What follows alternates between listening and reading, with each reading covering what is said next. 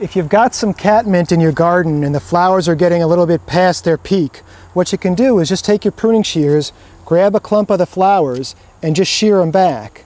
This is known as deadheading. And if you just work your way around the shrub and deadhead all those spent flowers, in another 2 or 3 weeks you'll have a second flush of bloom.